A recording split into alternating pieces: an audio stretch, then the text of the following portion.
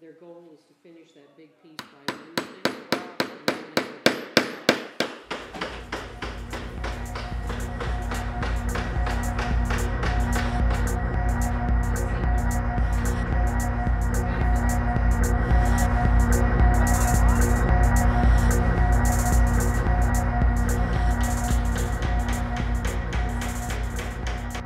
I did another project on women's rights before, and that's up there, and it's about stoning of women.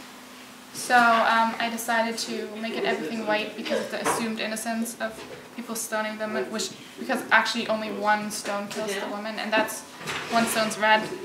And then I had a plastic figure over the stones, representing like the spirit of the women. So yeah, and then I read an article about this year's Olympics and how this was the first Olympics where every nation that was represented had at least one female member. So that's why I chose this. My mom's a minister, so her church gave up their old piano, and it was going to be sold for scrap because it was too far out of tune to actually be used. And so she took it. She had one of the guys in the congregation just cut out the insides of it, take out all the keys, and then just put them in a box and gave them to me. And so, as you can kind of see here, I have this. I haven't really done anything much with this yet, but I've kind of arranged the keys in a way that I can kind of formulate what I'm going to do with the next. First of all, I actually started by, it started with just like the study of human nature, and then I split it up into different emotions, and sadness, anger, jealousy were the the main ones that came to me. And so I started researching sadness, and then my sister posed for a couple of pictures for me, and this is where this came from. I made this out of wood, and then I had a Converse on top.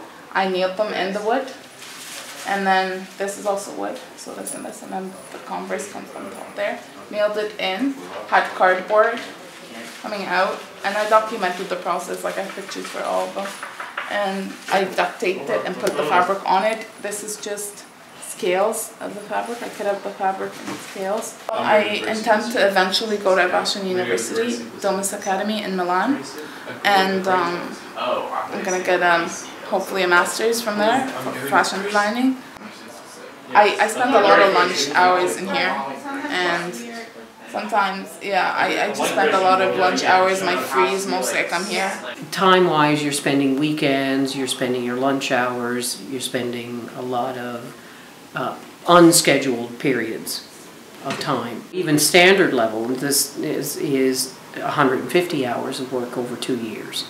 Now, just doing their scheduled periods is not enough. There's still downtime, so that there's Adele sitting here when she has a spare. Right. You know, now a lot of kids, they don't have that spare. They want to do the musical, they want to do their sports. You can do whatever you want though. You can come to art class, but you still can be involved in the sports. You're a busy person at the grammar school no matter what, so you're going to have to find your time. You use your lunch hours, your frees, even time at home. Wherever you can find time, you'll find time to achieve your goals of getting your IB diploma, having fun while you're at it, because art's fun. Sports are fun, so.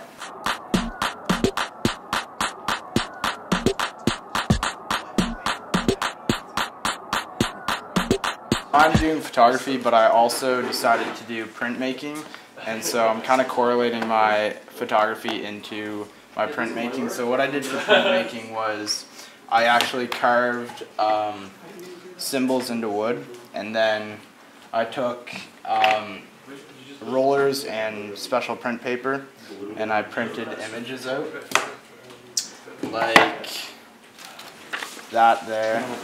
I'm trying to make a chess set based on the Vietnam War. Well, there's two sides. One is of course US, and one is of course the North Vietnamese. So what I'm planning on is my first plan was to make a mold out of this wood and pour some hot wax in there and make a shape. And they are aware of hunger and war and things like that. And then what's their take on it? That's really important. We need to know what you are thinking and how you visually make messages that say to somebody, this is how I feel.